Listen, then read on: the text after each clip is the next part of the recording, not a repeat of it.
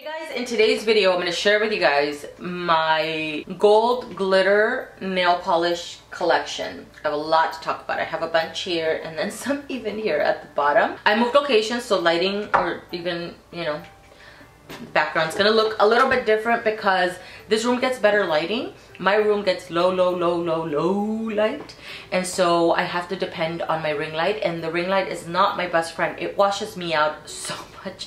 I don't even look like myself.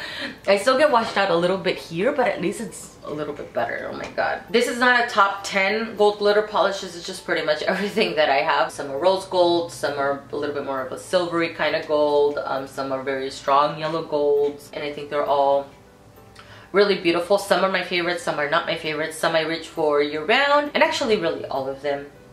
Any gold glitter I think is great to pull out during the Christmas time or during festivities, you know, holiday season, New Year's, you know, anything of the sort. I'm gonna start off with one that I currently have on this hand right here. I'm wearing two different polishes because I was swatching. This one is from Butter London and it's called Bit Faker. Bit Faker is a two-tone metallic rose gold glitter. So it has gold metallic glitters in here, but it has rose gold metallic glitters also. And then the base is a clear, slightly pink base, but it's not a base that you can see on your nails because this is such a, it's a dense glitter, so it gets opaque on its own. 1 to 2 coats to get completely opaque. It is extremely dense. There's so much glitter in here. I have used this not as a topper, but I've used it to dry brush a little bit of glitter near the cuticle area and then drag it slightly down the nail, so it looks a little bit like a cascade glitter effect on the nails, and I think that works really well, and it's really beautiful. But I do have to remove a lot of the glitters off of the brush in order for me to do that. It dries textured, so if you're not a fan of textured polishes, I'm sorry. I'm not sorry. I love texture polishes. I know not everybody loves texture polishes, but what I usually do if I'm not in the mood for texture, I just add a glossy top coat and it smooths it out really well. I added 1 coat of a glossy top coat to this one and I still feel slightly a little bit of the bumps, but not it feels very smooth still. Today I just wasn't in the mood for a texture, but I love texture polishes. I've mentioned that before. I think they look really beautiful. I added a thick glossy top coat for this one because I really wanted to smooth it out and I wanted it to sparkle a little bit more. But even when I still want to keep the texture, I'll add a very thin glossy top coat like ORLY's in a Snap. That's a very thin glossy top coat just to seal the texture in. NCLA's Grace is, I want to say it's probably one of my favorites out of all of the ones that I'm going to mention. I have that one, look at, on this hand right here. It's so beautiful. The pictures that I took of this does no justice. There's nothing like seeing this live and in person. It's just freaking gorgeous. There's movement in this polish. I just want to stare at my nails for a really long time. This one has a two-tone metallic glitters. You get some silver and then you get a gold, but it's not a full-on rose gold like Bit Faker.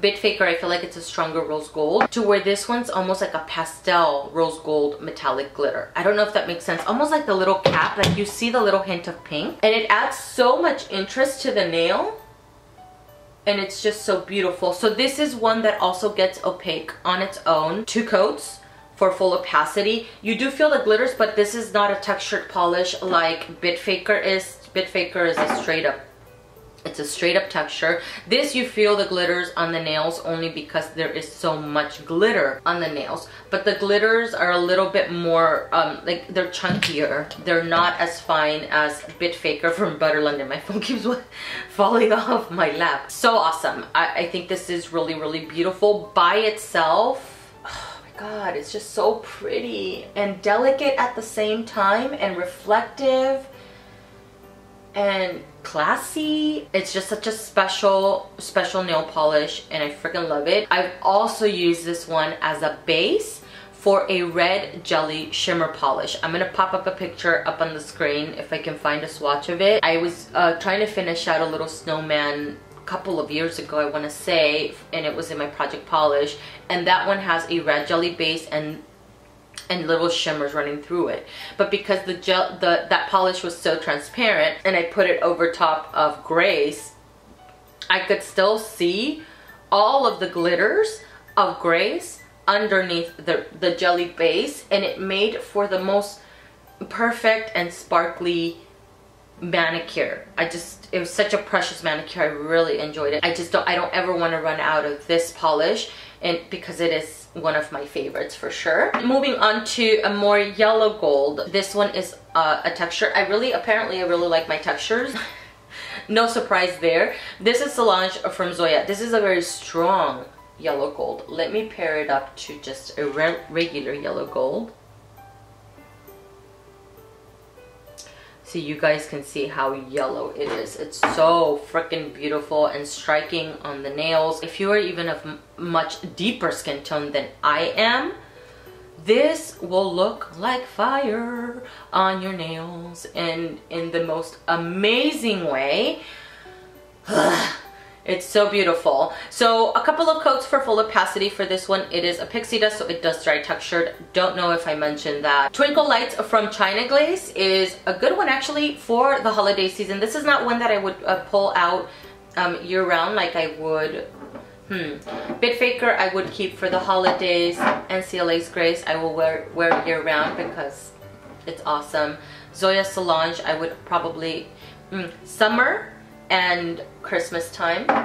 This one, Twinkle Lights, from China Glaze, I would probably reserve it only for the holiday season because this has a gold, red, and green glitter mix going on in here. And I want to say, I swatched it. I didn't make a note of it, but I can't remember now. I want to say this does dry slightly textured. Slightly. It doesn't dry as textured as Bit Faker from Butter London, because I feel like Butter London's Bit Faker, there's micro glitters in here, and when it dries really, really gritty. It's almost to the point where you could cut somebody. It dries so textured, to where this one, the glitters are a little bit larger, but I want to say that it does dry slightly textured. A good glossy top coat though will smooth it straight out if you don't want to feel that. But I think this is really beautiful, and again, I tend to reserve this one for the holiday season. Gingerbread from Color Club. This is a gold, and I see holographic. I never really paid attention to exactly what this has because it's so sparkly that I don't even care. But it reflects a little pink, a little green, a little purple. I think it has holographics in here, so it's like a gold and holographic mix of glitter. This is glitter. I'm gonna say 2 to 3 coats for full opacity for this one. Not one that I would wear as a topper. And I wouldn't wear, these are more dense glitters. Although the glitter is a little bit more fine, they're still very, very dense, so not some that I would wear as toppers. This one I would wear by itself, 2 to 3 coats to get completely opaque, but really, really sparkly. I think the swatch picture will only show 2 coats, so you can slightly see my nail line, but there's so much bling going on the nails that why add a 3rd coat? It doesn't really matter. I don't really care. This one is one that I would not.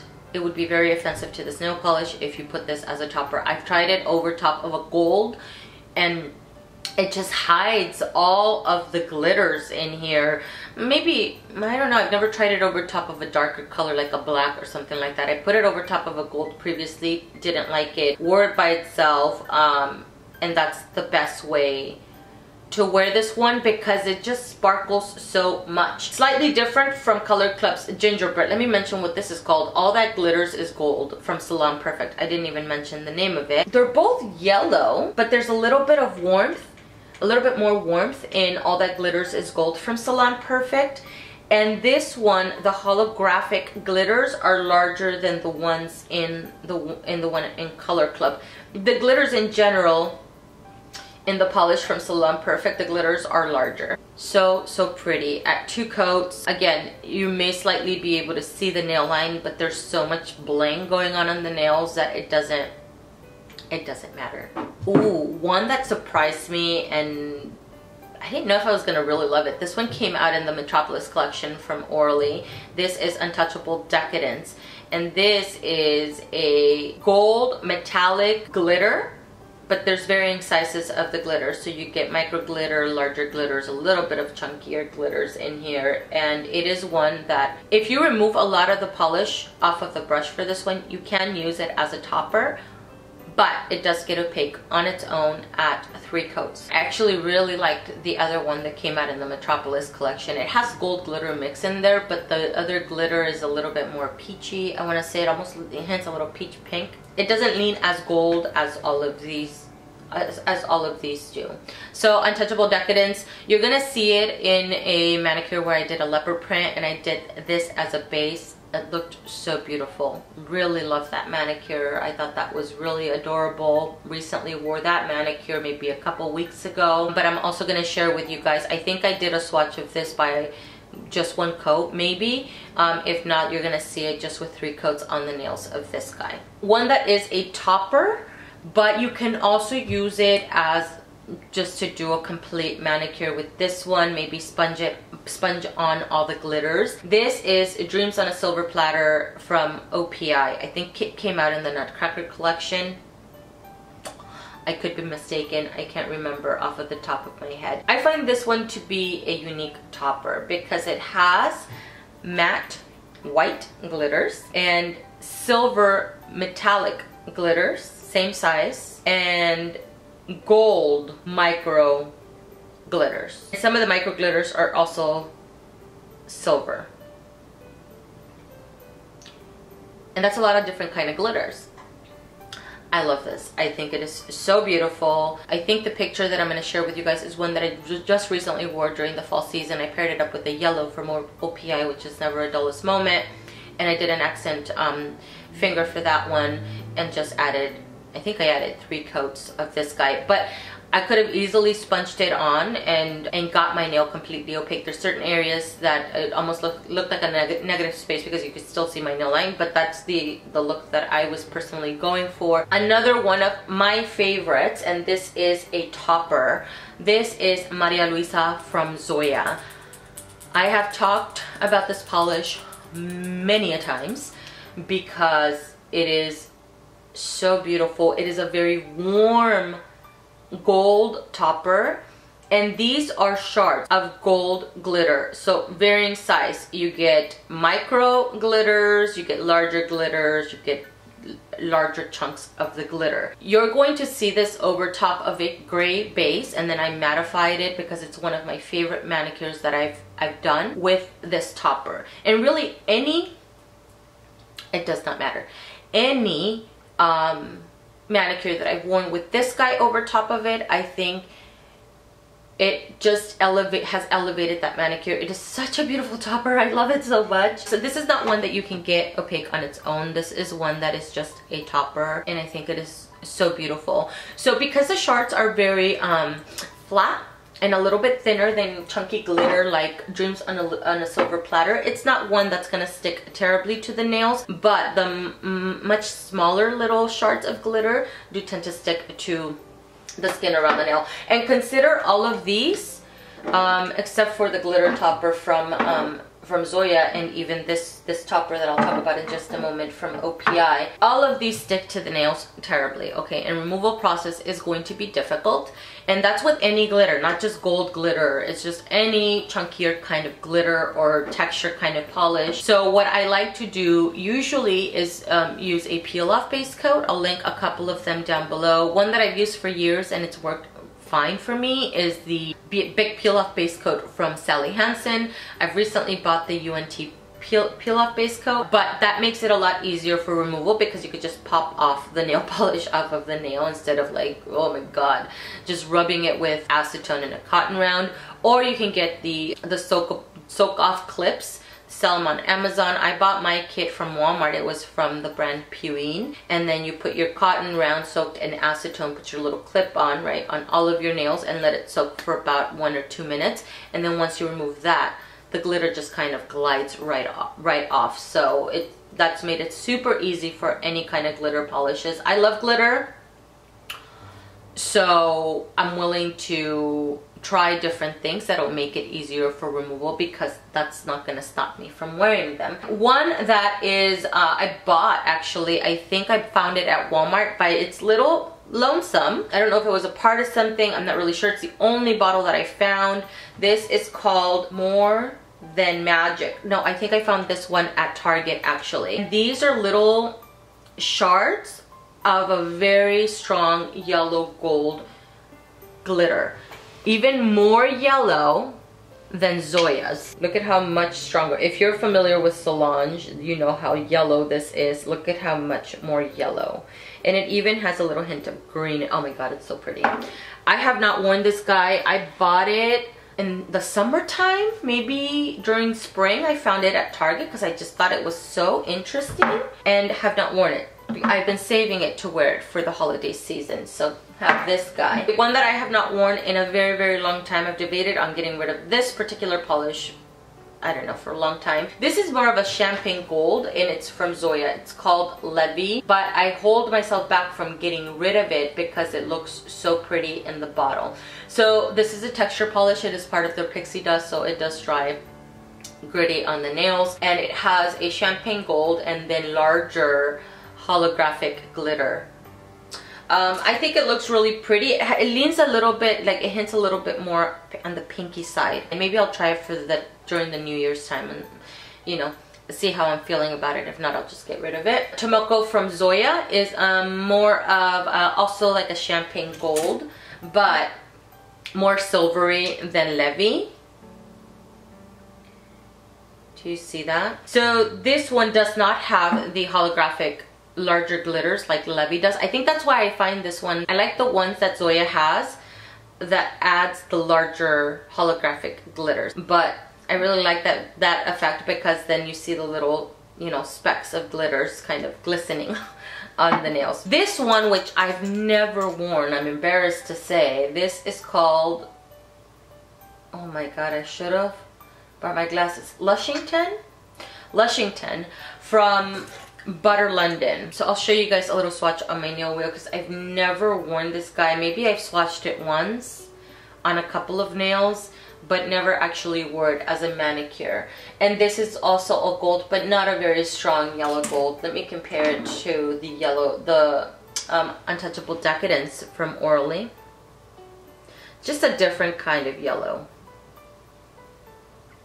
And this is more of a micro glitter. Last but definitely not least, I had to add more base coat to this one because it gotten so thick.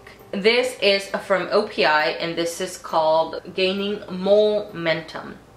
I think it was part of a Miss Piggy and Kermit duo or something, and I tried to go back and get another one, and I've never been able to find another bottle of this. I freaking love this. This before Zoya's Maria Luisa was my favorite gold kind of flake. It's not flakes because they're shards of almost foil little sheets. They're not flakies. They look like foil sheets that were torn up in the bottle. And then same thing with the one from Zoya. They're a little bit thinner than a glitter. This has gold and silver, and then the base also leans, it's sheer, but it leans a little bit pink also. Oh, it's so beautiful. So guess what I did?